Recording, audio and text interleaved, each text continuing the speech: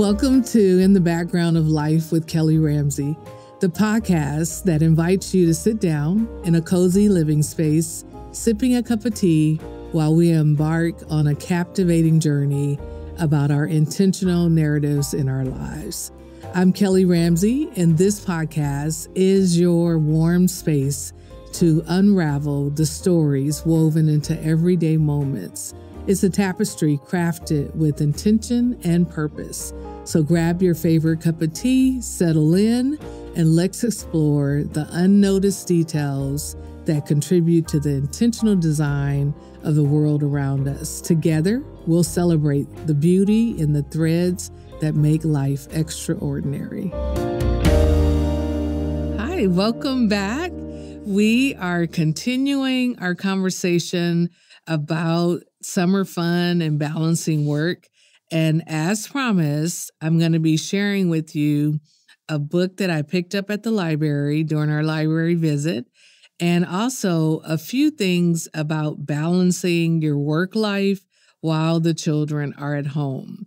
So I want to start with a story about a time in our family vacation. And this was a while ago, but I think it's significant learnings that we had during this particular family vacation.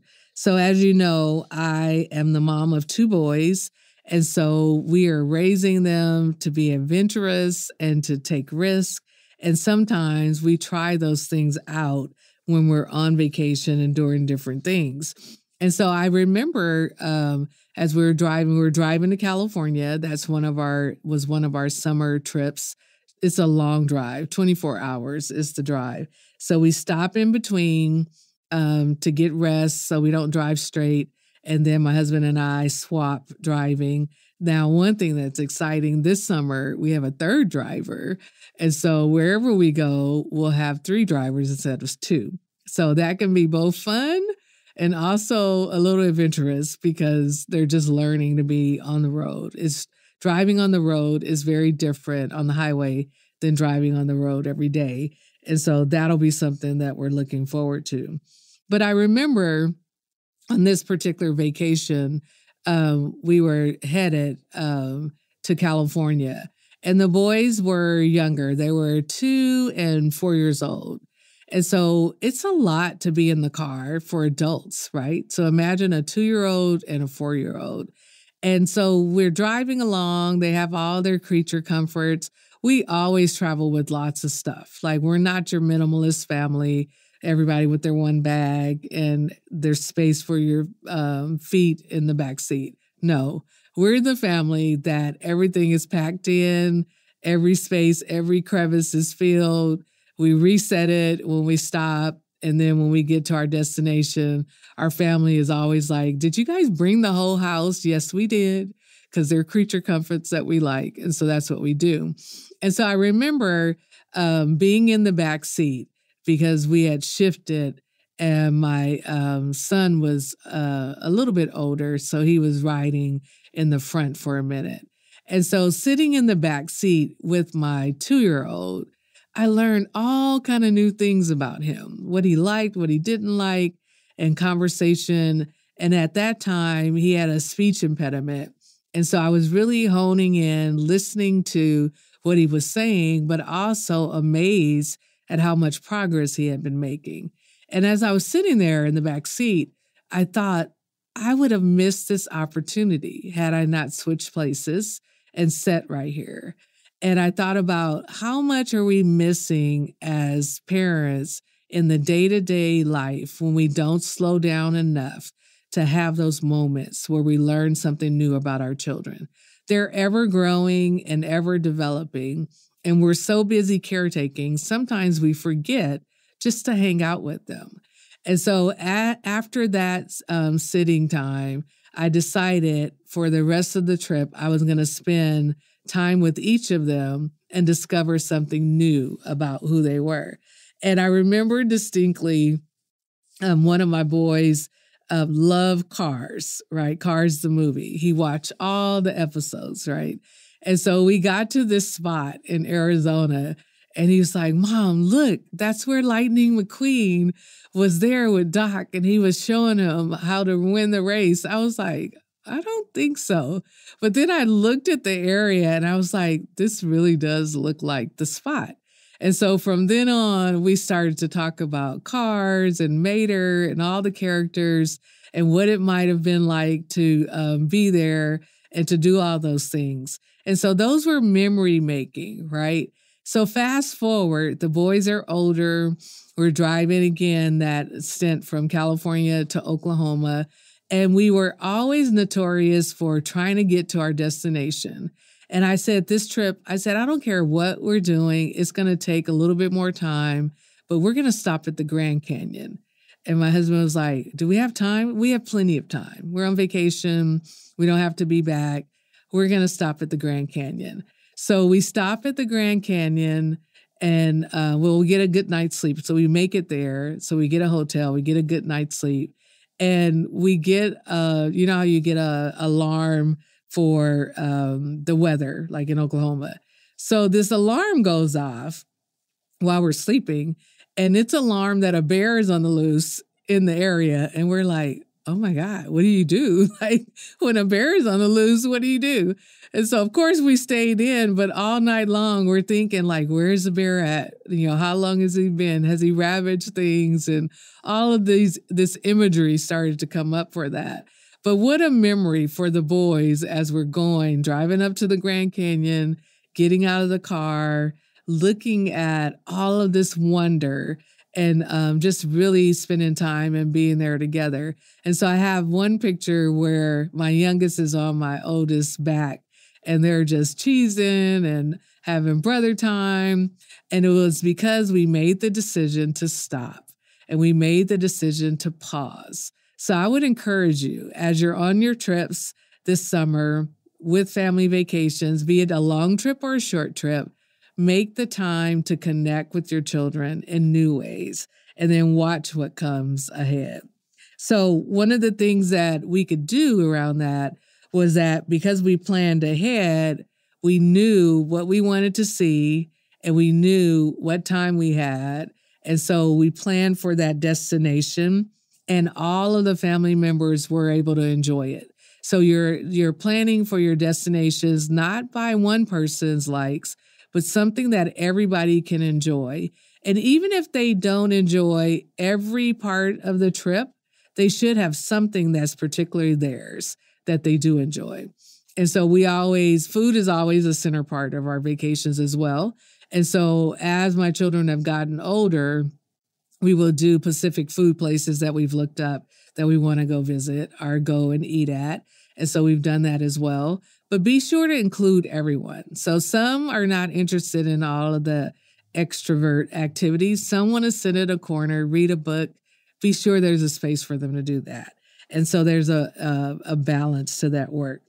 So as you're thinking about those things, also think about the travel tools that you need as you're traveling. Be sure that you pack the essentials for the family. I shared with you that our family packs all the things, and those are essential for us. So make sure it looks like what you need for your children. And then also plan your rest breaks. So even if it's like a schedule, you have one person that's a scheduler, and they're like, we're only stopping at this stop and whatnot. And then you have people like me who are like, oh, that looks interesting. Let's pull over and let's go see, right? So you want to plan what those stops might look like. And so you know what's coming next. In our family, Starbucks is always a must in the morning. So we are plotting out where the nearest Starbucks is because we got to get our Starbucks fix. And so that's a part of our planning. And then we always use the map tool on our phones so that even if we know we've been this path before and what direction we're going, we know like what the stops are, where the gas is, where's restaurants. And so the mapping tool helps you to do that. And then charge up your devices for sure, because you're going to need them for the long haul.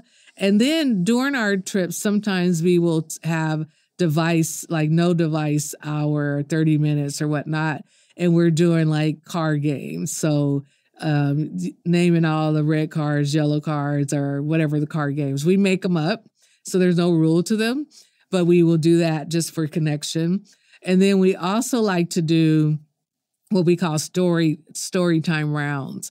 So one person starts the story, the next person gives the next part, and so on, and we just do rounds. And we're cracking up laughing by the end because we've created this like horrendous story, but all of us were involved, and you really see the creativity and the imagination that comes forth in that. So those are some of our summer fun activities.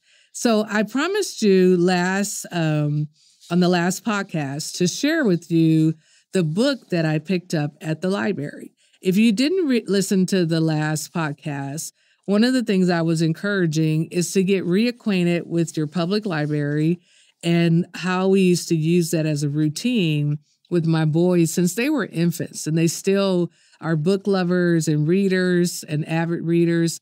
But recently, I reacquainted myself with the library because I have been a reader since I was a little girl. And so I grew up in Oakland in the Berkeley area, and my sisters and I would take our trips to the library every 2 weeks to check out our books. One of the funnest parts of that, and I'm going to date myself, was going to the card catalog. Some people are like, what is a card catalog? So it was this humongous wood piece of furniture with little drawers that you pull out the card for the book. So in the front of every book, now you don't see these because they're outdated. Now everything is electronic. But in the front of every book was a card that told you the title, when it was published, who had checked it out. You used to actually sign out on the card of who had checked it out, where the book had been, right? And so I love going to the card catalog in the adult section, even though I was a teenager, to look and peruse different books and different topics. And then I would go downstairs to the children's area and meet up with my sisters and read the big adult books that I had bought. And then eventually my sisters were like, well, we want to go upstairs too. And so they would join me. I would show them how to go and navigate it. And then that began our love for our books and reading. So recently I went and checked out books. I always have the same pattern. I want to look at the new books and releases and what's available. I want to look at books about gardening, about crafting, specifically quilting and embroidery are my two favorites. I'm going to look at Black fiction and the writers I like to follow, who I'm going to mention today. One of them was Zora Neale Hurston. And then I'm going to look at some up-and-coming fiction. Over the years, my fiction books have changed, but usually I'm trying to get something related to all of those hobbies that I just mentioned. So when I was in the library in the new section, I saw a book by Gretchen Rubin. So Gretchen Rubin is the author of Life in 5 Senses. She talks about how exploring the senses got me out of my head and into the world. At the beginning of the book, she talks about going to the eye doctor and discovering that she had some loss in her vision. And that visit to the eye doctor got her to thinking about what happens when we don't pay attention to our body and to the senses in our body. So as we began to read into the book, she quoted a few things, but I'm going to read a little section and then share with you my thoughts on it. So she's talking about the 5 senses that send us streams of reports, yet human world is only partly concrete. Unlike animals, we experience a universe transformed by imagination, and we exist within a cloud of thoughts such as, what if, and they're talking about me, and this is holy. A dog doesn't gaze into a waterfall. When we look, we see more than our eyes show us. So we just imagine that we've gazed into this waterfall. We're probably feeling some of the water if we're close enough. We're seeing it. We're hearing the sound of the waterfall. And we're also experiencing, what if I went and stood under the waterfall? What would it feel like on my head, on my body, right? And so we're never just looking at something, we're always digging deeper with all of our senses to explore it. So she goes on to say, and of course, we each live in our own body, the one assigned to us by fate and shaped by our history. My senses would show me a different world if I were 10 years old, pregnant, a smoker, a bird watcher, or in a bad mood, or if I spoke a tonal language, had a genetic variation related to the olfactory receptor gene OR6A2. Have no idea what that is, but, or if I had suffered through a bad night with tequila in college. As the writer Zora Neale Hurston observed, this was the quote that stood out to me. She says, "Every man's spice box seasons his own food." Just think about that for a minute. Every man's spice box seasons his own food. I get to determine not only what I glance at or look at, but I also get to determine how I'm going to take it in, how I'm going to respond to it. And so when I think about my season box that's being seasoned, that's seasoning my own food, I think about what would I want to have. So if you are a foodie like me, I like lots of seasonings and lots of different things, right? And so when I'm experiencing something, I want to taste it on all the different levels. And it reminded me as I read that we get to create what that looks like. That took me all the way back to being a preschool teacher, working with my children. And one of my lessons that I always gave out was that if I could touch all 5 of their senses, they could have the most deep learning about a topic. And so one of the activities I always did every year was to pop popcorn with an air popper, right? We still have those. I have one in my house. So it's not microwave popcorn, put it in the microwave and be done with it, but it's the act of the air pop. So I would set out a white sheet on the carpet. I would put the air popper in the middle, and it wasn't plugged in. We would look at the corn kernels, and I would give the kids a few of them to look at and to feel and whatnot. And then we would drop them into the air popper, put the top on, and then we would plug it in. Then we would ask the kids, close your eyes. And they would close their eyes and they're like, what did you hear?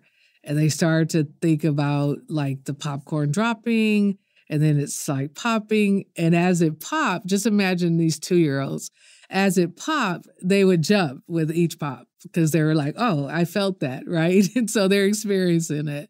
And then I was like, and what do you smell? And they're like, oh, I smell popcorn, right?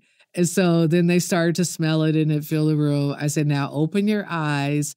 And what do you see? And they would see the popcorn on the sheet that had been popping out. And so I would turn it off, unplug it, and then they each would go and grab a piece of popcorn. And I would say, now hold it until you get back to your seat. So they were feeling it. How does it feel? I say, now taste it. And they would eat their popcorn. And some were like, I don't like popcorn. I was like, okay, don't eat it. Others were like, oh, popcorn is my favorite, right? So they experienced it with their eyes because they could see it when they opened it. They experienced it with their ears. They experienced it with touch. And then they experienced it with taste. If you engage all 5 senses in that way, what happens is that as each sense is interacting with whatever you're fixed on, one sense is heightened and the other is lessened until you change the focus and look at something different. Isn't that exactly what life is like? As we live through our life, we don't want to just be living through and not experience it. We want to live through it and experience every emotion, every feeling, every taste, every sight, and take it in. So as I'm reading this book, I have to tell you, like, everything I look at, getting in my car, looking at flowers in the driveway, I'm like, let me go look at that closer. Let me see what this looks like. And I'm reminded of my friend, Erin Ramsey. She has a lavender farm in Kentucky, and she told the story this week about loving pink flowers. And so she has a cut flower garden that she planted on her lavender farm. And at first, she would just pick all the pink flowers, which is a lot of work through cut flowers. But she said one day, she's like, why not just plant all pink flowers? I like to see them. And so now she has a section that's only pink flowers, so she can cut her full bouquet of these different array of flowers that are all pink and put them in there and really enjoy them. And it brings her joy. Isn't that us, right? Isn't that what life is all about? So I want to encourage you to re-engage this summer with your senses. Re-engage with the things that bring life to you and the things that bring you great joy. Some of us, that'll be really easy because we're like, oh, I have this running list in my head. I'm just going to write it down. But for others of us, it's going to be an act of discovery because we haven't spent enough time doing it. So I want to encourage you to do that. So make a list on a paper. This is your action step of your 5 senses. And you can just put it across the top, the 5 senses. And then on the left-hand side of the page, write down one thing you want to engage in. Like for me, I want to engage in the wonder of water. So that could be in the sprinkler, that could be in the pool, it could be drinking a refreshing water drink or beverage. And I want to find out, how does each of my senses engage with that? And just jot it down, right? It's a point of discovery. And if you discover, as you're doing this all this month, if you discover that I'm not engaging my hearing very much, then do something that changes that trajectory. One of the things I started doing again was listening to music and singing along because I could hear my voice. I could hear the music, I could hear the instruments, and I started listening in a different way. And it just reawakened me in new ways. So that's a simple thing that you can do just to get started. And that's something that can be personal for you as well as you go forward. So that's what I want to invite you to do. Now, the last thing I want to share with you is that in the coming month, in August, we're going to be talking about routines. We're going to be talking about back to school tips and trips. And I want you to really hone in to starting a new, refresh year. But in the meantime, spend your summer enjoying one another, exploring new things, and really re-engaging your senses and your joy and your laughter, so that when the routine of school gets back in gear, the busyness of school gets back in gear, then you can really say that I enjoyed my summer. Here's why. Here are some of the things that I did. And this is the joy that it brought me as I did it. So as I think about that, I think about we have to have balance in our life, and that balance needs to be in every area. And so throughout your day, just look at, how am I feeling in my body? How much work did I do? How much fun did I have? Any pleasures that I had? And if it's off balance, just make the adjustment, really small adjustment, and then start again. And you can do that periodically through the day. So thank you for joining us today. Have an amazing summer, and we will see you back here in August, ready to start the new year, the new school year, get some routines, and talk about those practical applications for life. Have a great one. Bye. This episode of In the Background of Life with Kelly Ramsey is brought to you by the Possibilities Podcast platform.